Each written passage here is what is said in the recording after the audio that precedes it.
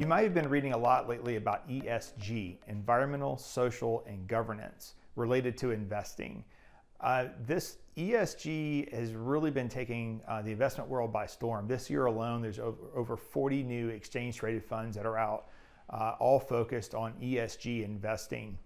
In a recent survey, 80% of advisors are saying that clients are asking them for ESG investments inside their portfolios, while only about 32% of advisors are implementing these on their own without clients asking.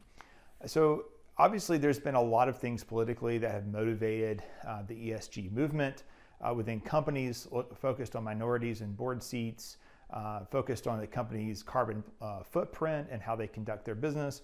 And all those things are very important, I think, as a country, as we move forward and hopefully unity, right? But at the same time, what difference are you really making by buying ESG funds? And this is where, from the very beginning of the ESG movement and investing, I look at everything very with a skeptical eye. First of all, when you buy an ESG fund, you're doing nothing to actually help the environment. You're doing nothing to actually help any particular board seats of a company. You're really not making a difference at all. But what you are making a difference on is Wall Street and their pay. For example, ESGU is a BlackRock fund that focuses on large cap funds here in the US. So it'd be very similar to the S&P 500. It has a little over 300 holdings. The S&P 500 has 500 holdings. So it's screening out roughly 200 companies that don't make the list for whatever reason. What I find interesting, though, is that the S&P 500 and ESGU this year are performing neck and neck. The only difference in performance has really to do with the fee difference. And that fee difference, ESGU has a cost of 0.15%, where IVV has a cost of 0.03%. So by convincing you that you're making a difference in investing in ESG, BlackRock itself is actually generating $29 million more in revenue off this one fund, because we can assume that if you're an ESGU, you'd probably would be investing in the S&P 500 otherwise, because the funds look very similar. The MSCI ESG ranking, which there's a lot of ranking systems out there, MSCI seems to be used the most, ranks both funds nearly identical. ESGU and IVV have the almost identical ESG rating for the fund itself. So you're really not making much of a difference, except in the fact that you're adding $29 million in revenue out of your pocket to a big Wall Street company.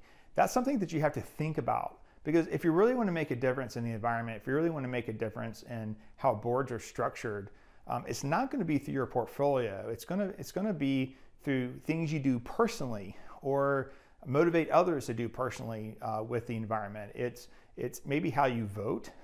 It's maybe where you buy your products. Do you buy products from companies that you support in regards to their board structure? Obviously, if you stop buying for those products of the companies that you dislike, then the chances are that they would make a change. But buying stock, remember, you're not buying it directly from the company. It's not a IPO. You're exchanging hands with other shareholders. So it doesn't really affect the company a whole lot by doing that. And then to the advisors that watch our channel here, for those that are fiduciaries, I would say that you'd be very careful going into ESG world, because clients ask for a lot of things. Clients ask for things because they see it in the news or their friends are doing it. But as fiduciaries, we have to make sure that's really in their best interest to be doing that. I have a hard time convincing myself that ESG investing is in the best interest of anybody other than the companies that sell the funds. So if you're going to pay 5 times for a fund with similar performance, with the same holdings, the same top 10, top 25 core holdings, only because it has an ESG label, that doesn't make a whole lot of sense to me. It's our duty as fiduciaries to let our clients know what is in their best interest and why they should stay away from marketing schemes from Wall Street. It's no different in ESG than it was with low vol funds or inverse related funds, all the things that came out looking great on paper, but in the end didn't perform the way they were supposed to. So when you think about investing in ESG, I think you have to look at yourself. You have to look at your lifestyle and what you're doing, and things you can do differently contribute to the environment or social injustice or any of those matters. But I don't think it belongs in your portfolio. Now, obviously, if you're buying individual stocks, this might sway which individual stocks you buy. At our firm, we buy low-cost core index funds, all of which have very strong ESG ratings. Why? Because the entire world is moving to these standards. So if the S&P 500 is moving to a high ESG standard, it doesn't make a whole lot of sense to buy a fund that just has an ESG label on it. So be careful, keep money in your own pocket. Don't let Wall Street be pulling that out because you feel like you're making a difference.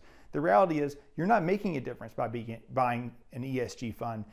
Who's making the difference is Wall Street.